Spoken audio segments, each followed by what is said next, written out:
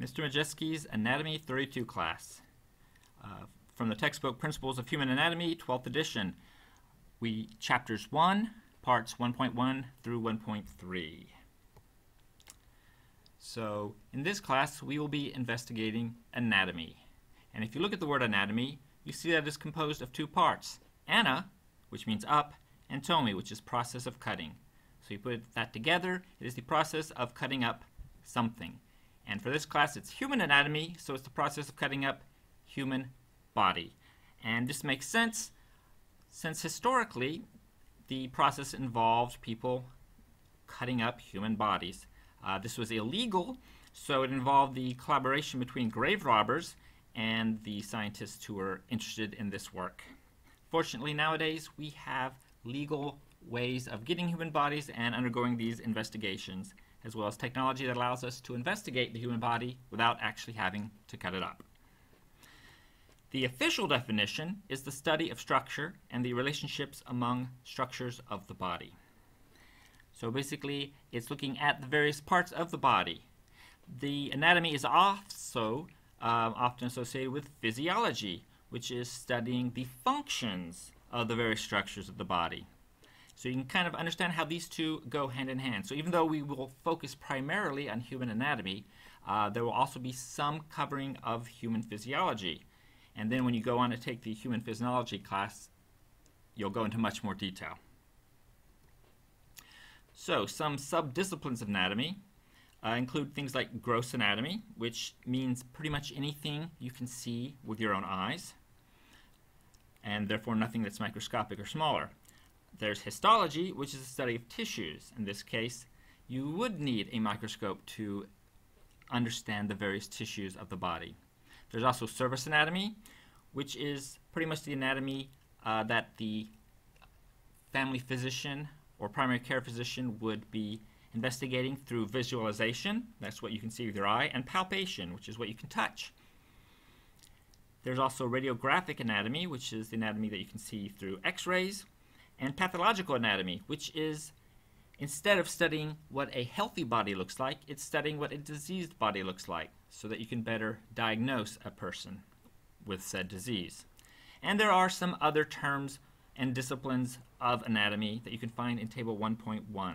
Remember, the lecture does not always cover absolutely every single term that you see in the textbook, but you still are responsible for those terms.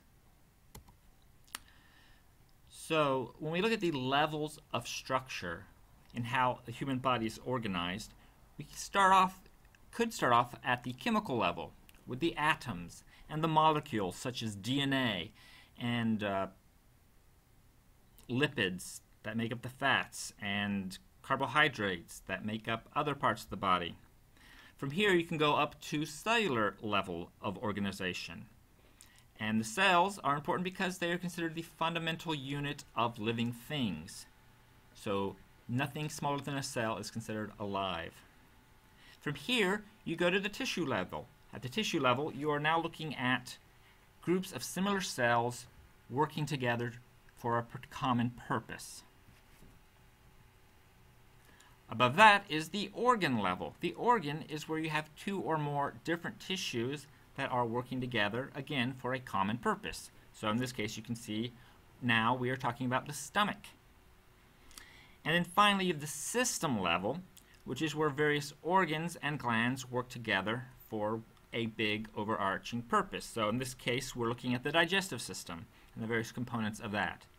And then at the very end, of course, is the organismal level, the level of the person in this case.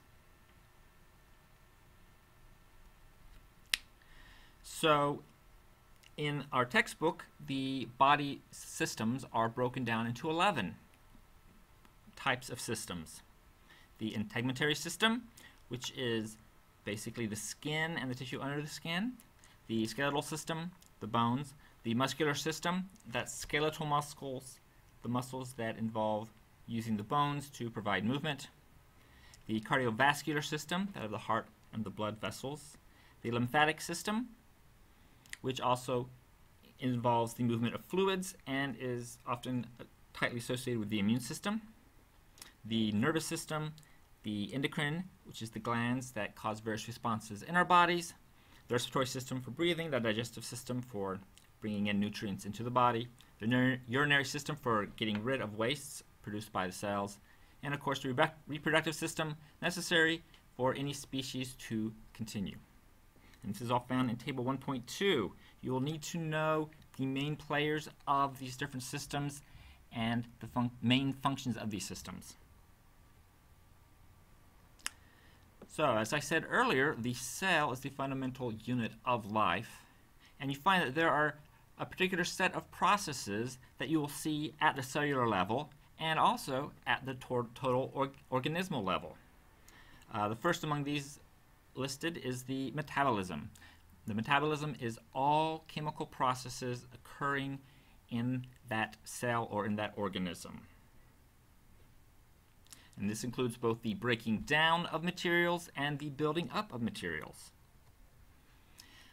Number 2 is the responsiveness. This is the ability of the living thing to detect what's occurring both in its environment around it and what's occurring inside its body, and to respond to that stimulus. So, for instance, touching a pointy object will cause you to notice that by pain, and then your response will be to jerk your hand away. Next is movement. This is either the movement of the whole body, or it can be movement all the way down to the subcellular level. So it can be talking about that movement of your hand when you touch that pointy object, or it could be just talking about mitochondria inside your cell moving around naturally. Next is growth. Growth can occur both primarily as an increase in the body size, if we're talking about an entire organism. This can occur through the production of more cells.